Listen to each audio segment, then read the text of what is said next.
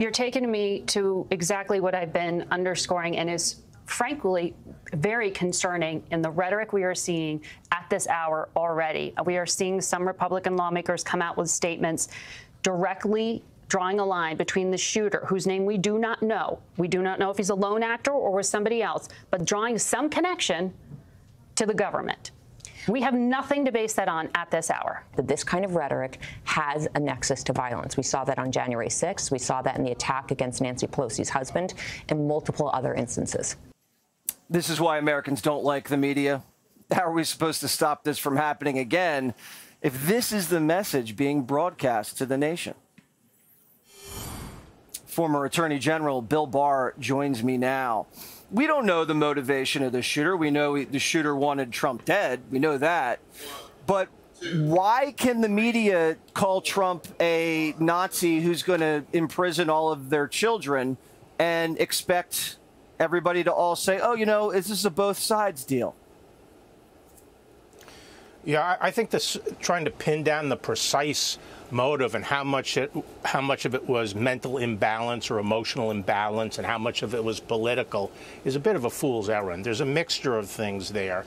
And the bottom line, I think, is that when someone is demonized to the extent that Trump was being demonized, you're putting a target on them.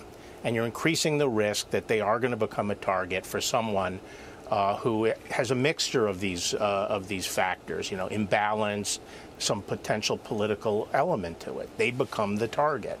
And what was concerning me was that, and I understand both sides, you know, the people on both sides that engage in extreme rhetoric occasionally, but what was bothering me was that the thrust of the Democratic narrative for this election year had become that Trump was a mortal danger to our democracy. And if he wins, the country's going away. And when you take that position, you know, that is an apocalyptic and hysterical position that's bound to lead to, you know, violence eventually.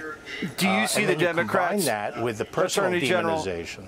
Mr. Attorney General, do you see the Democrats scaling back that language? Because that, as you said, was the cornerstone of Biden's reelection strategy.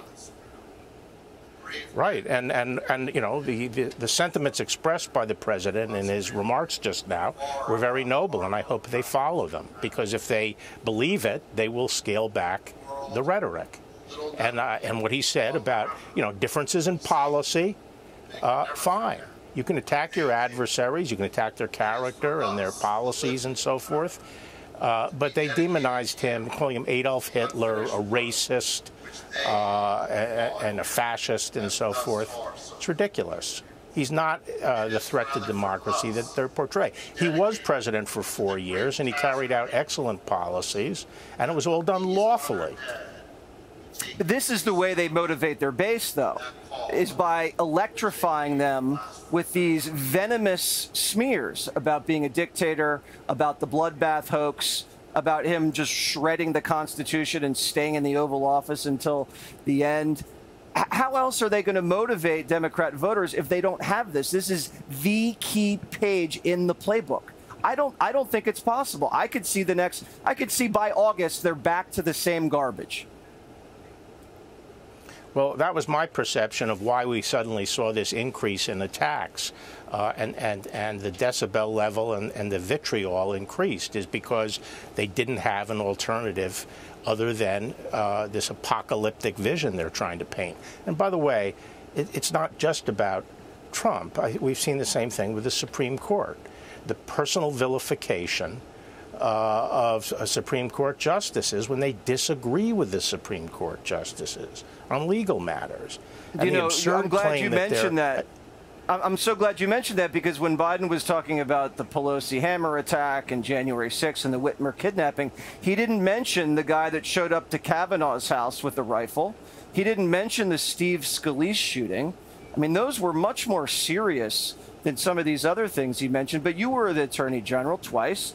They're launching this investigation. The FBI is in charge. Do you trust this FBI to do a clean investigation? I think they should be given the chance to do the investigation, but I think Congress will be watching every step and do their own investigation. And I think there's a lot to investigate. I think those Secret Service agents on the detail, there's no question in my mind that they're loyal and brave and that they would take a bullet for President Trump. But there was obvious screw-ups there that have to be looked at carefully. And then I agree with your guest, Corey, that I think not only in the Secret Service but in other law enforcement agencies, this DEI agenda and the destruction of meritocracy is affecting the competence levels of these agencies.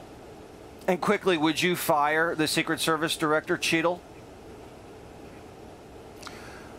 I would fire her simply for having a tin ear and not coming out and being visible and saying something. Even if we don't know the story, I think it's still important to start the discussion and the transparency with the American people. And the way they handled today by trying to just brief Milwaukee and not saying anything about it was so ham-handed that I would fire her just for not understanding how the responsibility of government officials to interact with the public. All right. I would too. Mr. Attorney General, thank you so much. Thanks. Click here to subscribe to the Fox News YouTube page to catch our hottest interviews and most compelling analysis. You won't get it anywhere else.